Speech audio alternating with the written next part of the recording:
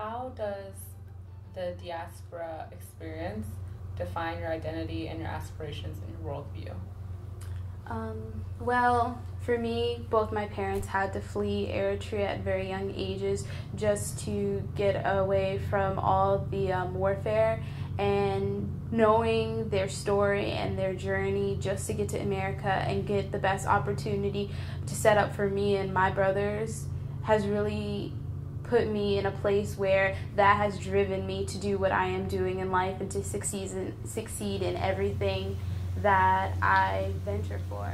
What I do with my life and all the decisions I make. I go to school because I know that they never had the greatest opportunity to get an education, to be able to have the career they dreamed of because of the journey that they had to take to get here.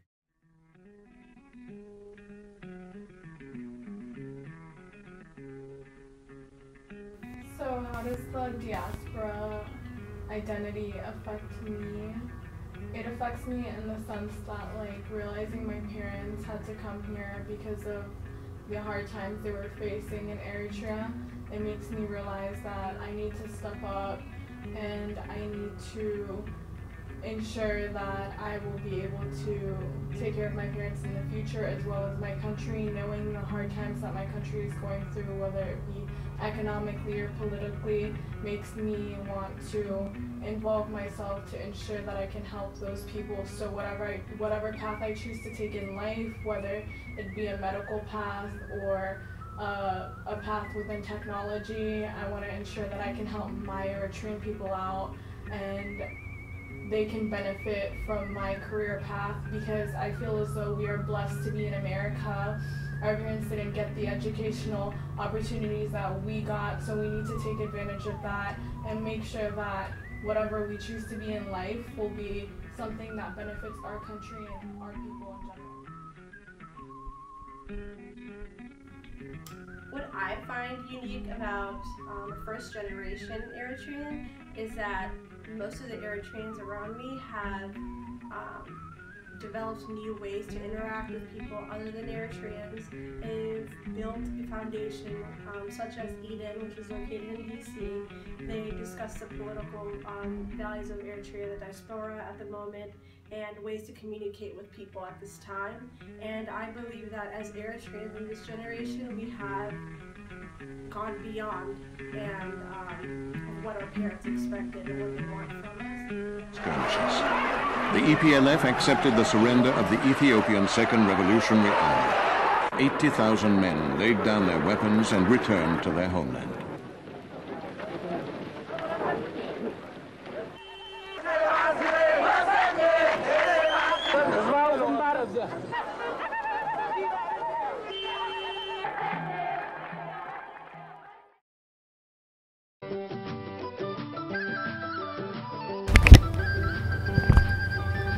Sorry, I'm going to ask you.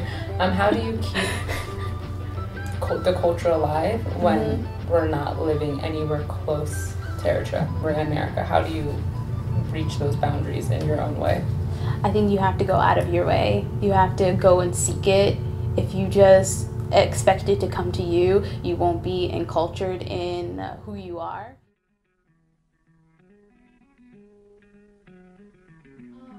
I don't think it's a challenge to ensure that Eritrean culture strives in America, because honestly, in the end, it's on you.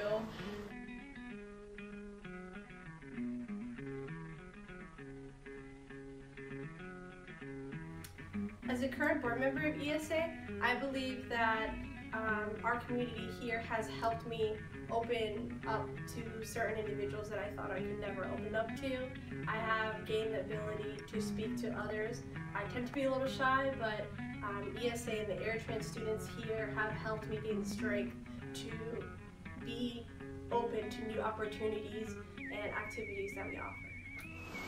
So VCU has helped me balance out my American identity with my Eritrean identity, in the sense that I am surrounded by other Eritreans who are also culturally knowledgeable, and we're able to share everything culturally together as far as any questions we have, or anything as far as like whether we're talking about like economical things, political things, anything food-wise. I'm able to be surrounded by other people who are Eritrean and can help me, you know, indulge in my Eritrean culture, as well as understanding what it means to be a first-generation American and how that affects our lives and how being Eritrean affects our lives. I think VCU has shaped me to express my culture more because I picked this school because of the diversity it has. That was probably one of the #1 choices that I made. I wanted to be encultured with different types of people, with different types of color and different types of styles. Those things that help me embrace what I can give to with my culture and who I am as a person. Also, ESA has been sort of a godsend to keep me more connected with my culture and be more connected with Etra, having all these different people from different places all over Virginia and all over like this area just come together, and like we can have fun together and, you know, relate stories and have jokes about our families and how we're all similar in different ways but still give different aspects, and I think it's just really really cool to have that. New York. May I take it that the General Assembly accepts the recommendation of the Security Council and adopts draft resolution A/47/L61 by acclamation.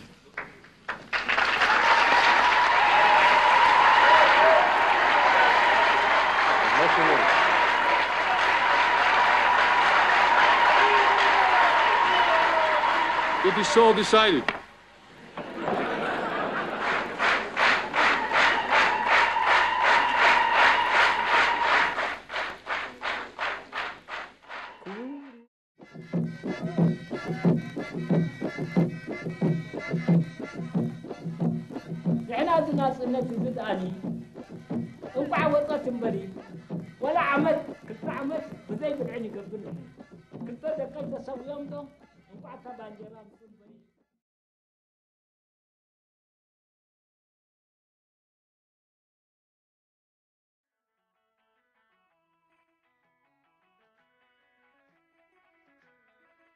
There are two things I want you all to know about Eritrea. We have unity, and we also have survived many things in Eritrea. I believe we carry unity within friends, family, and within our faculty here at VCU. Also, survival. Eritrea has gone through many dilemmas and hardships through the past couple of years, and as the 25 years is approaching, I believe we have the ability to make certain changes for the better.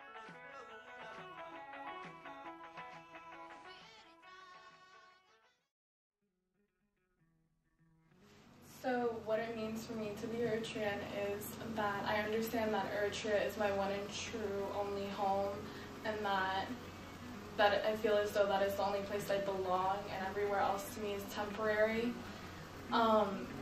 It just means that, like, for me, I don't completely feel at home other than when I get to visit Eritrea and I'm within Eritrean culture and surrounded by Eritreans.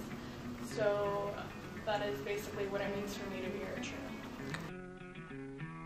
My Eritrean identity, I don't even know how to put it in words. There's so many aspects of being Eritrean that I identify with.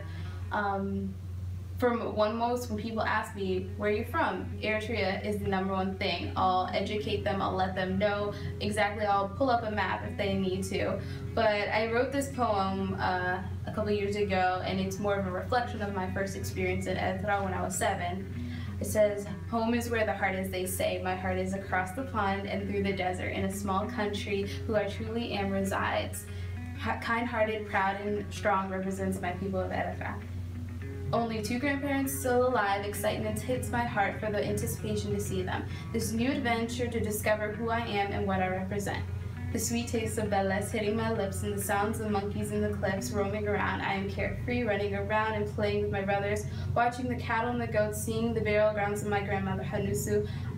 The unknown connection I have, something inside me, a spirit or a light I feel within from her. This is what shapes me, what gives me form, where my heart and soul resides.